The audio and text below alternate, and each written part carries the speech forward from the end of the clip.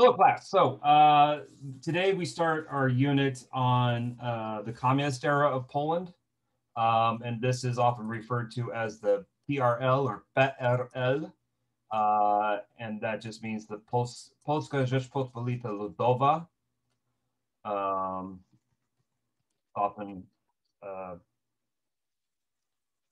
not hyphenated. The acronym is PRL. So Polska Rzeczpospolita Ludowa.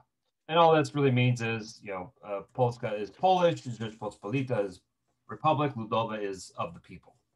And you have no memory of this, but I remember, communist states always had these very long official names because they wanted to make sure you knew that it was a democratic state, even though they weren't.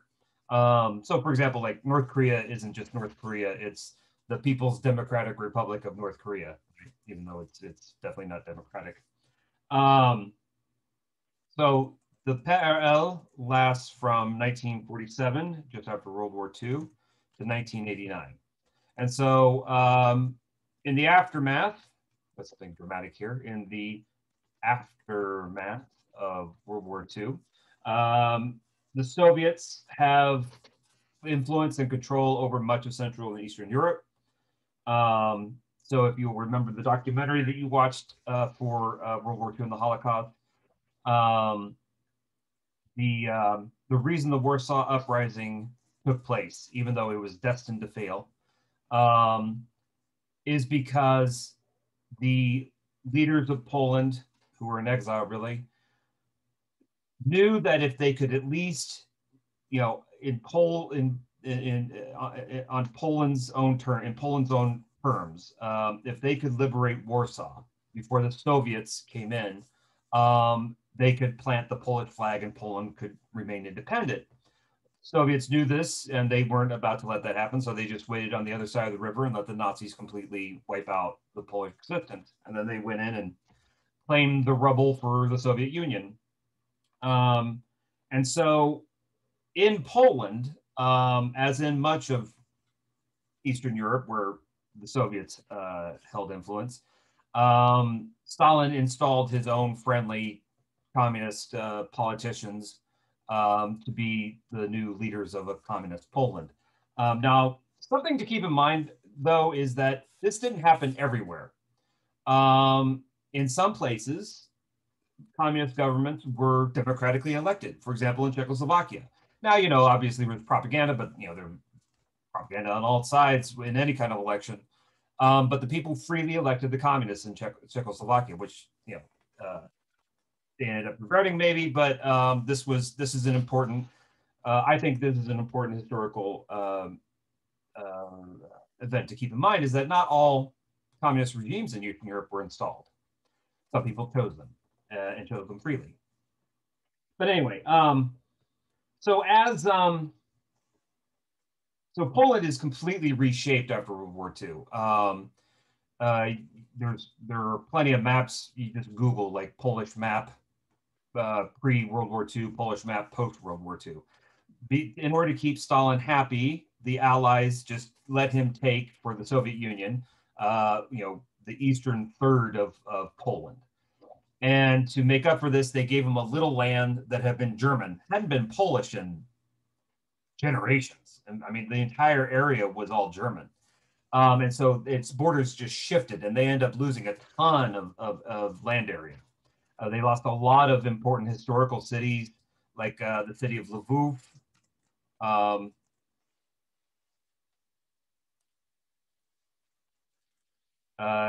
Now called Lviv in Ukraine. This was a Polish-built, historically Polish city. And this was one of the things that that the Allies just freely gave to Stalin, because they didn't want him just getting out of the war. They wanted to keep him happy.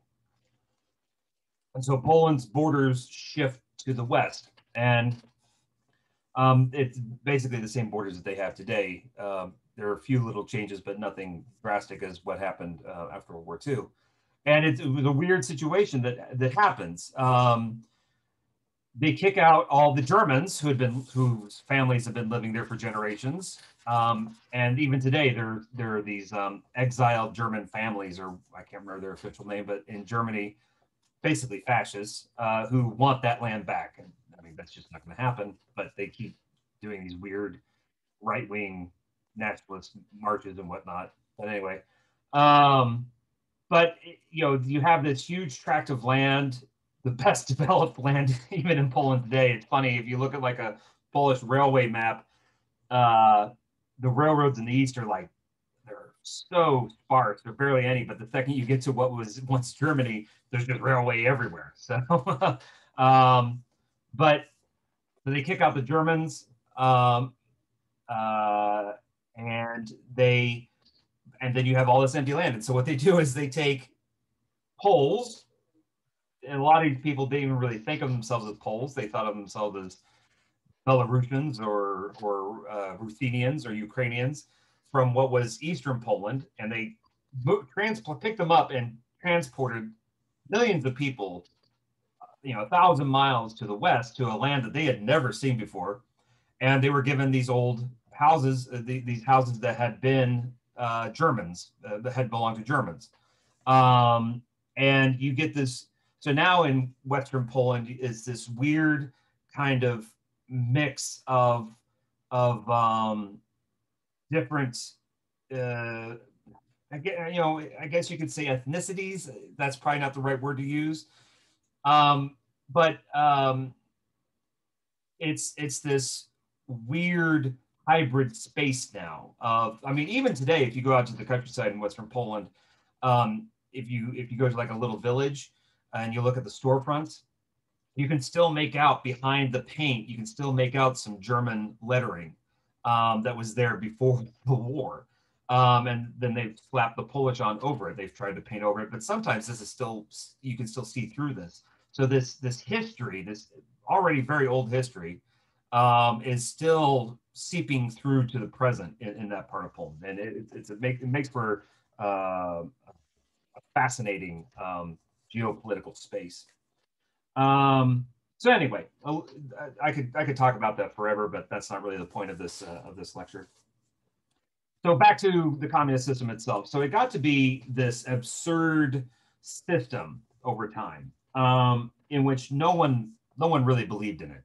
Even the apparatchiks, the people who, the government officials who were party members,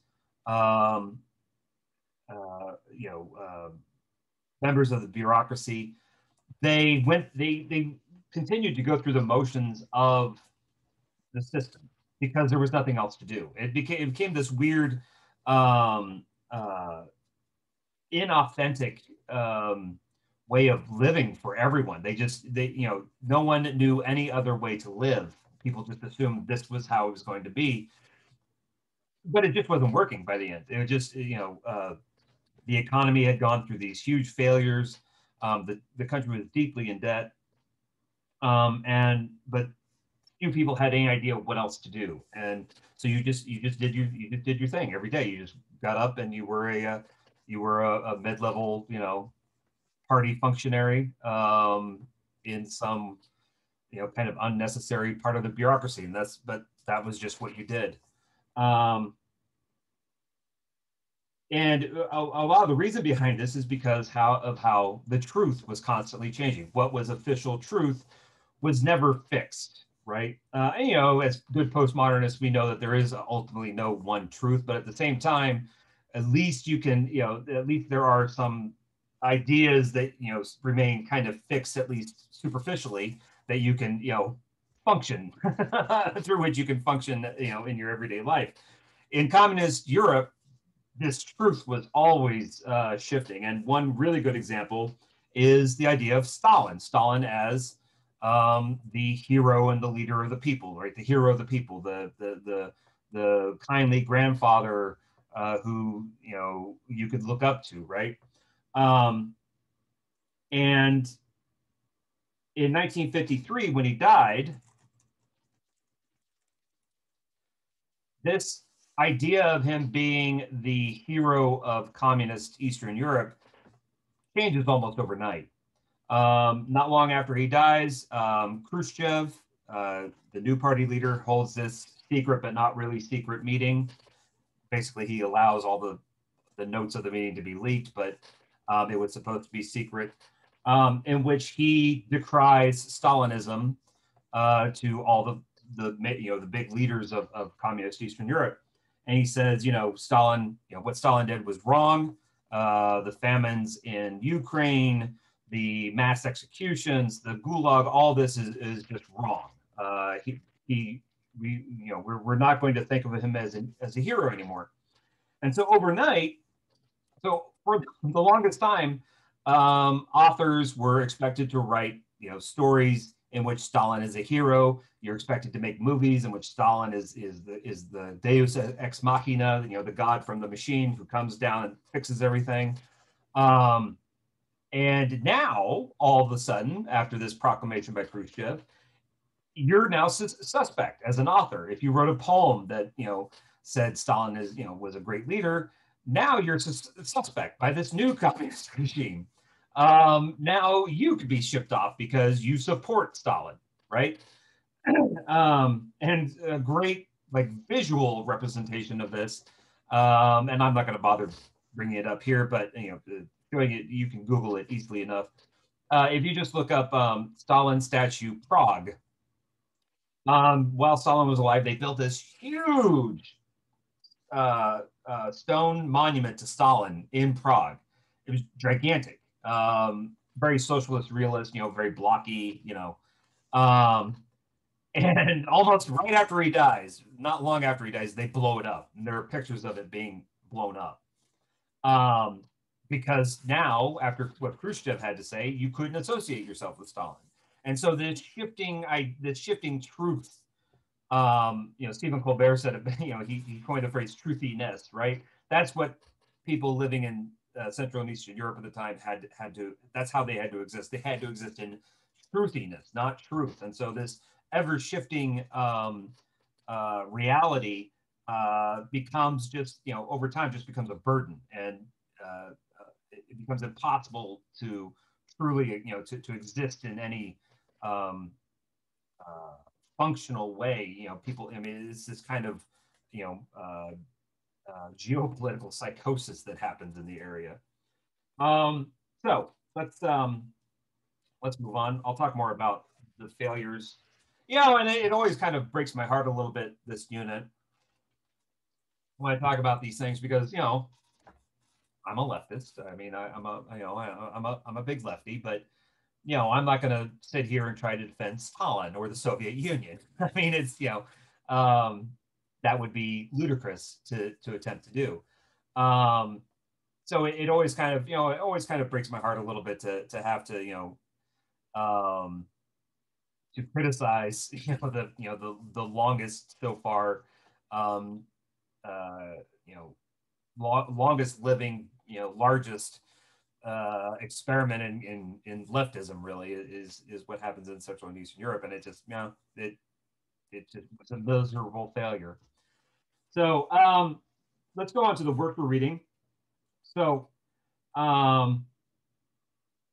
maybe the most important thing to keep in mind with the works we read for this unit,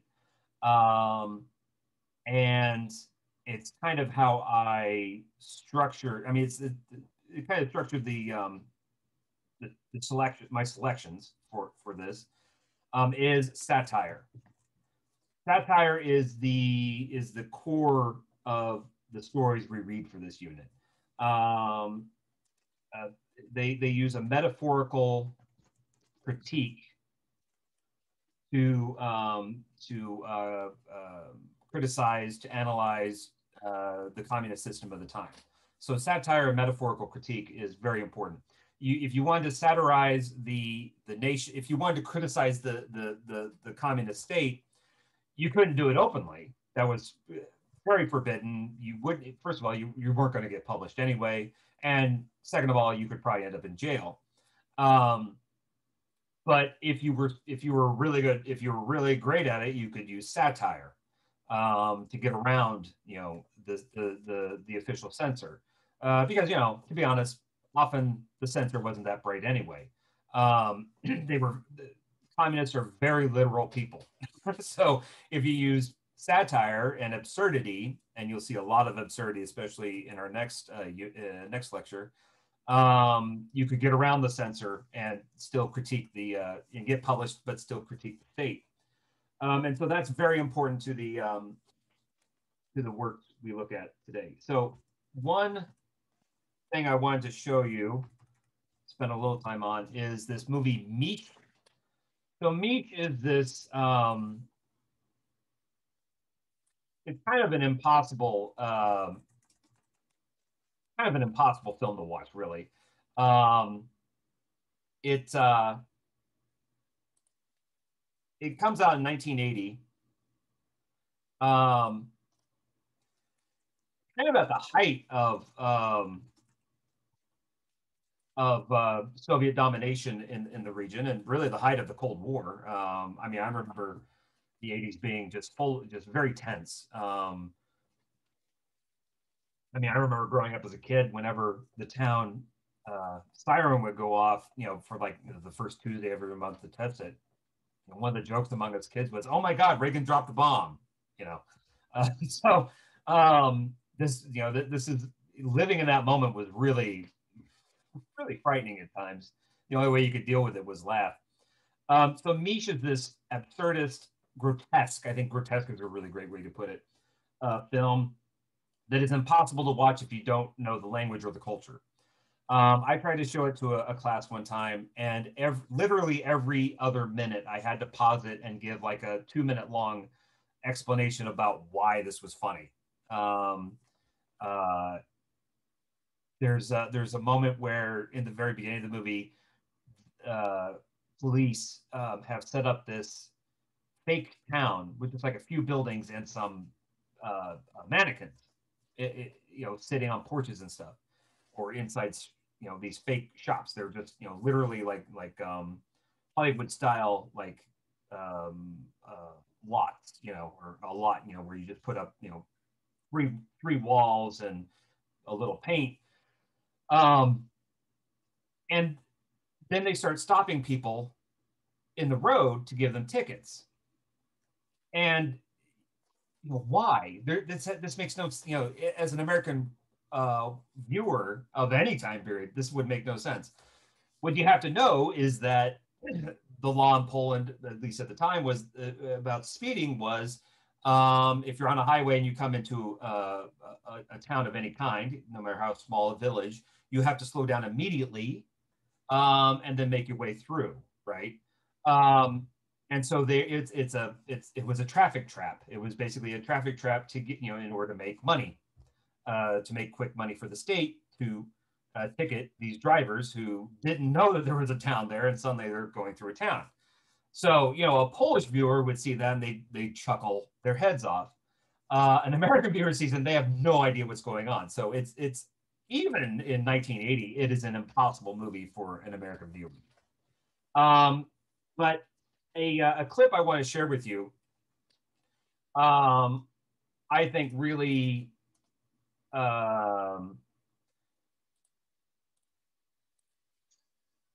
illustrates and critiques this grotesqueness of this moment quite well. So in this scene, this guy goes into a bar mleczne. So bar mleczne means milk bar. And actually, milk bars are quite popular these days. They have been for a while. A milk bar, when they first started, they were where you went to get dairy. Like you could get a glass of milk, you could get cheese, that kind of thing. But they kind of grew up to be more like small. They developed into more like small eateries. State funded, not funded.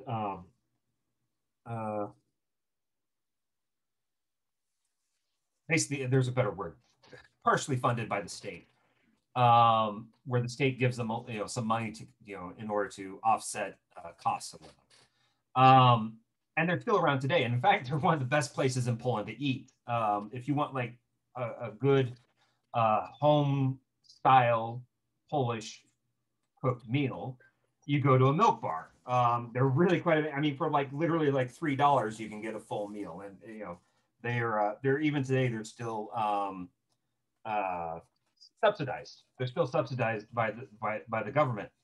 And I actually remember when I was living in Poland, there was a short-lived movement by the government. They were going to stop subsidizing the milk bars, and it put everyone in the streets protesting this move. And it wasn't just like poor people. It was students, doctors, um, railroad workers, blue collar, white collar. All these people were in the streets protesting this because they all loved this institution of the Polish milk bar. And really, the clientele is people from the entire spectrum of the socioeconomic scale. So they're really, I think they're really kind of an amazing institution. At the time, however, during communism, the milk bars were very poorly. They sold whatever was available at that time.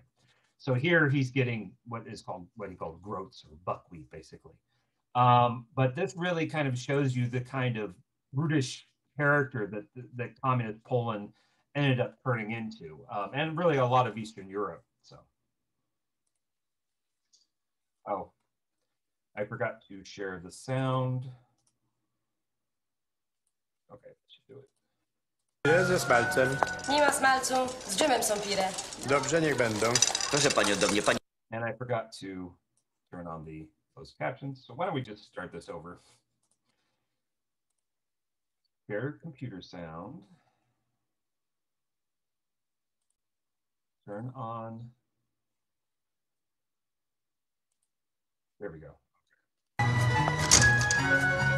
Pire ze smalcem. Nie ma smalcu, z dżemem są pire. Dobrze, niech będą. Proszę panią do mnie, pani podejdzie. Zaraz! Niech pani wróci tu jeszcze.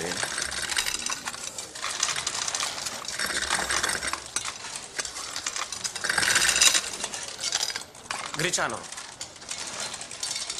Numerek 78, miejsce 13, stolik 3.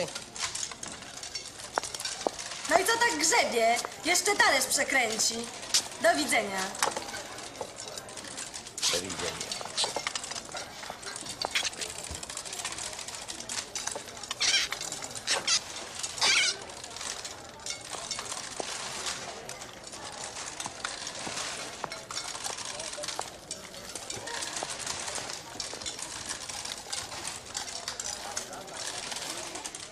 Proszę. Który masz numery? 78. A ja 74, tylko w kiblu byłem. Ty, uważaj!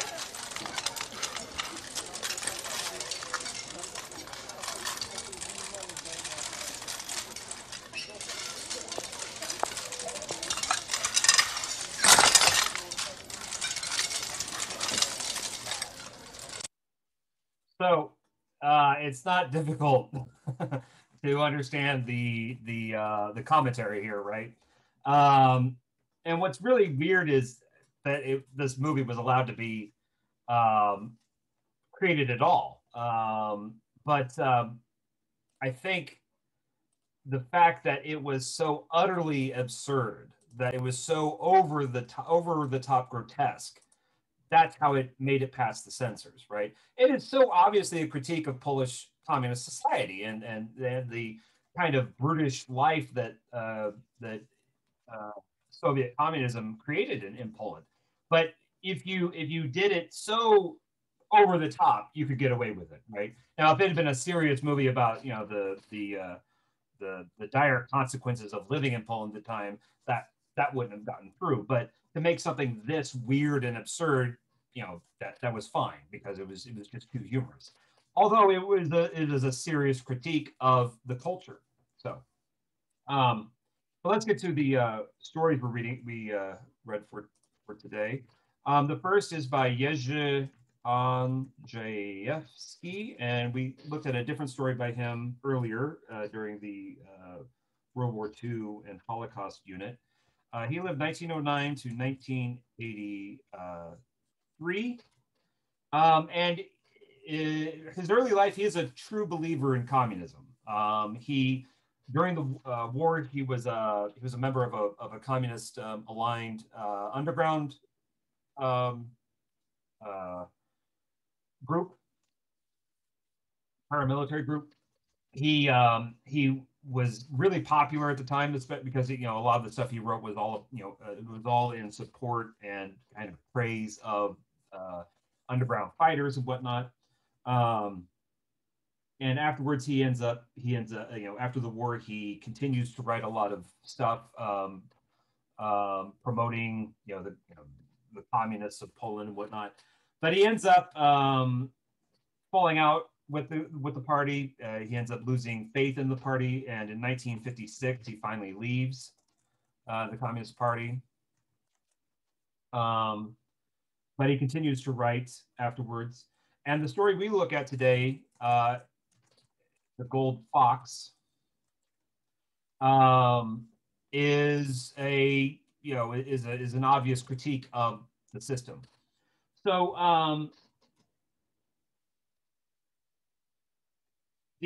probably the core theme of the story is this the stifling of imagination that the communist bureaucracy and communist society instills in people. So it's told that this point is made through the character of a young boy who, what I assume is that he, in the beginning of the story, when he first sees the gold fox, he's probably sick. He probably has like a fever, and so he hallucinates something, But then later, when he's no longer sick, he still claims to see this gold fox, and basically it's the same thing as like having a kid having an imaginary friend. It's completely harmless. It's actually a sign of an imaginative mind, and there's nothing wrong with it. But this becomes a serious problem for his family, right? The fact that he has this imaginary friend is serious business, right? Because you can't have an imagination in this system, right? Having an imagination is being creative could very well get you sent to prison. I mean, this is having this kind of imagination could have serious consequences. So at every turn, his family tries to get him to admit that he never saw a gold fox, right? A really good scene is with his older brother. They start using their toys or whatever blocks to create a town, right?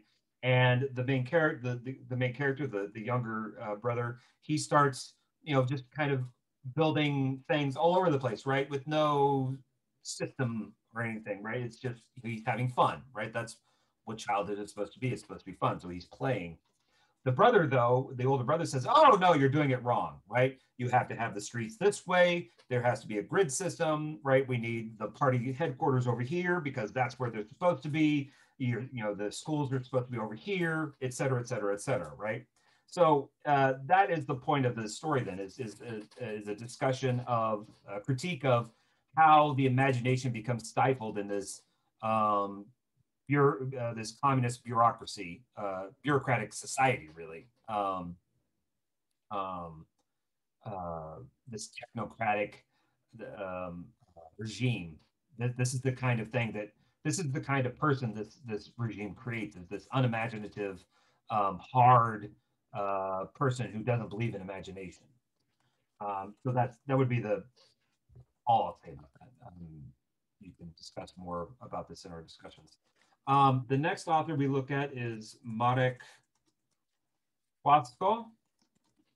So he lived 1934 to 1969. He is kind of a tragic James Dean kind of figure in Polish culture. Early on, he makes a big splash in society.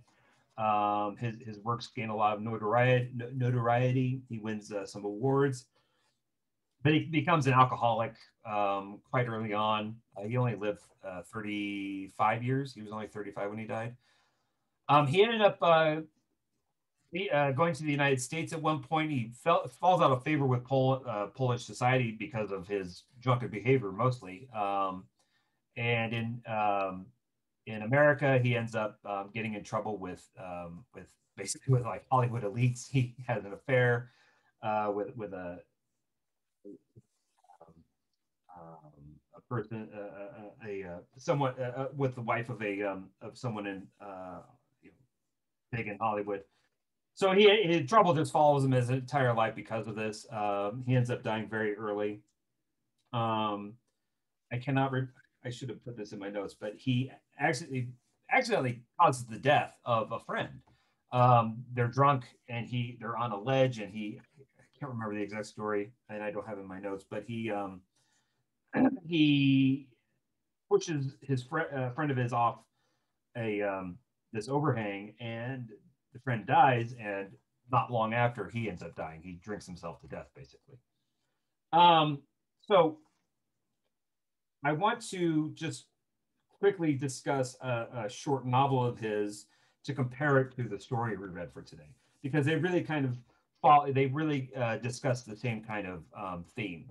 So the other novel of his, this short novel, is The Eighth Day of the Week, and it's very short. It's a slim little novel, but it basically is about, like, really the entire story follows this young couple who try to find basically the entire story is of them trying to find a private place in order to make love. They're trying to become intimate, and they can't find anywhere. There's just no privacy to be had.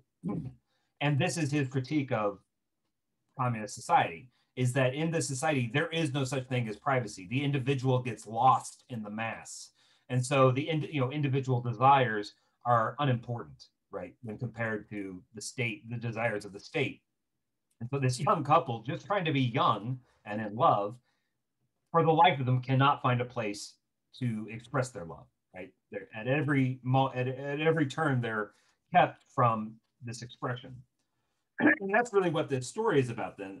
First Step into the Clouds. You know what? This is a novel. I'll put it as underlined. So a first step into the clouds. So a curious thing about the title, really, the translation of the title, niebo is both, the sky, but it's also heaven. It also means heaven or paradise. Well, I guess rai is paradise, so it could also mean heaven. So there's this play on the words, right?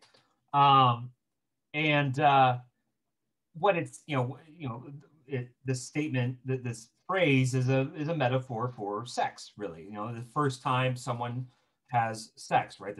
This important intimate experience.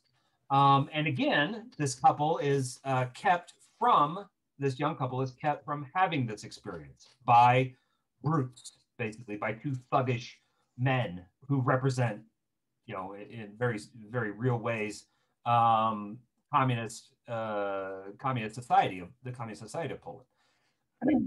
For no reason, they're harassed by these two brutish men, and the boy is beaten up. And afterwards, when the two men send the two young people off, the short discussion the two men have really illustrates the kind of cynical existence Poles had degenerated it into, right?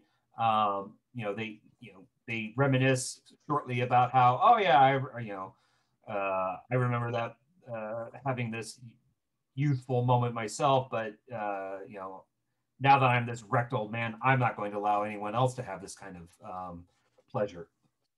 So it's a very depressing series of stories. So the final author is Stanislaw Lem. He lived from 1921 to 2006. Actually, he lived quite a while. So Stanislaw Lem is still read today around the world. He was one of the first popular science fiction authors in Poland. And a work that you may have come across of his, or at least heard of, is Solaris. And this was made into a movie a few times. First, it was a Russian movie, and then most recently, it's a movie was made of it with George Clooney. Let me look up the exact date. Clooney, Solaris, 2002. So it was 18 years ago. I guess for me it wasn't that long ago. But yeah. It is a popular sci-fi novel still. It's translated to several languages around the world. And it's probably his most important work. So what this work, what Solaris in particular, and what a lot of his work really, the theme of a lot of his work is how ultimately it is impossible for humans to understand each other, to really understand anything, in an ultimate sense. Like no matter how close you get to a person, you're never going to 100% understand them.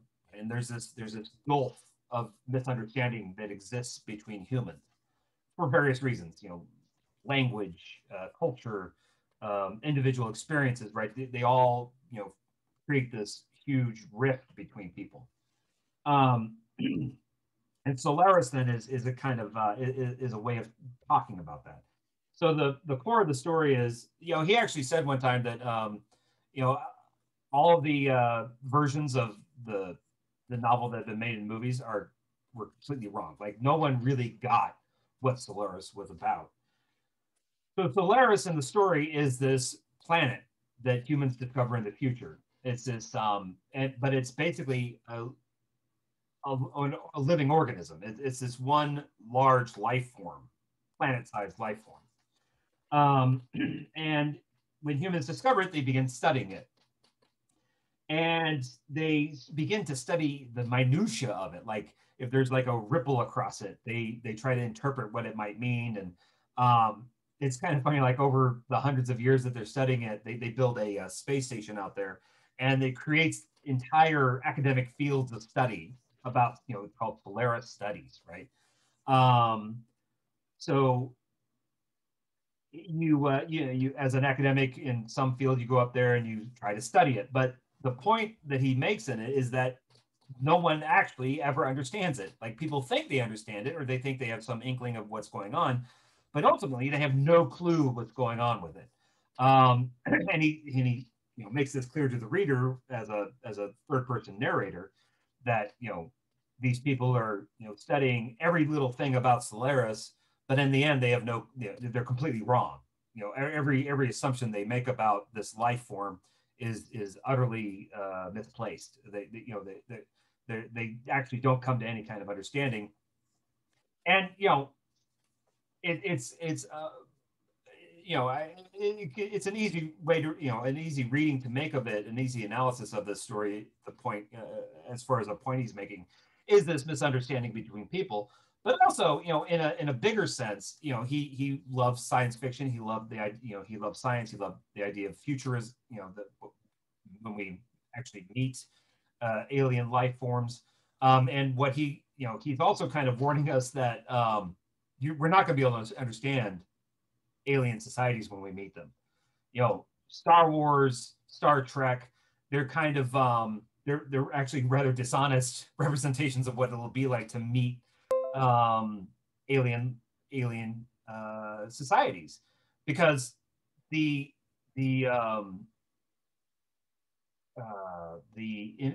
infinite number of possibilities of the way a life form comes into being and maybe evolves, or a society is created around these life forms, means that more than likely when we come across them, we may not even know they're life forms. We may not even know that they're conscious beings, right? So it's kind of a warning about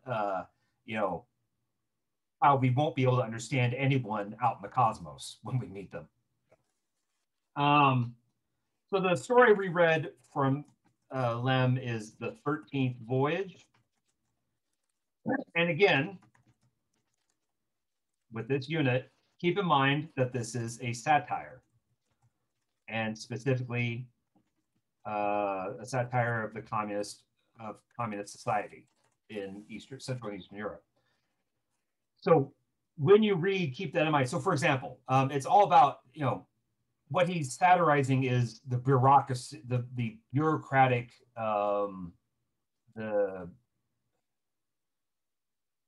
bureaucracy, so bureaucratic regime that has been put in place by communism.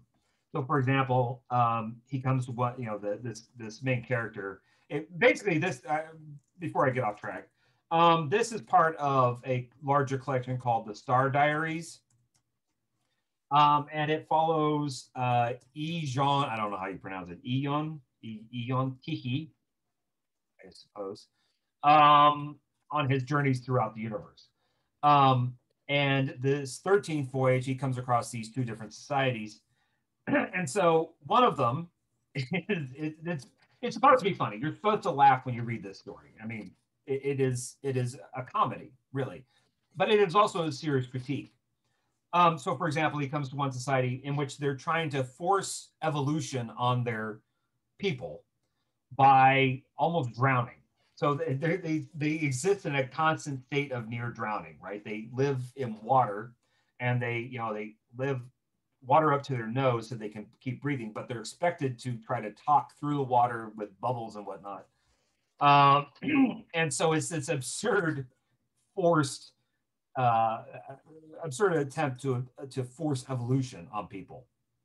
So this then is, this is an obvious commentary on the pressures the communist regime put on its people to conform to certain impossible ways of being.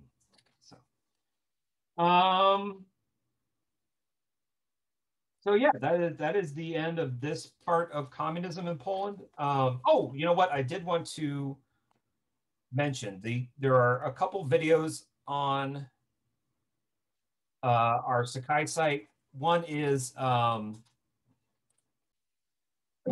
so how to do this. So you should look up. I'll talk more about this next time too, because really it comes at the end of communism. You know what I think? Well, anyway, the two videos are about martial law in Poland. And martial law is this moment in Poland in 1981. December 13, 1981, in which the communist authorities enact martial law, meaning they put very strong, I mean, you think COVID restrictions are tough. There were very early curfews, phones were disconnected for a long time, the TV basically was static for a long time, meetings of 10 or more people were outlawed. And it was all a crackdown on one particular union, but also other groups.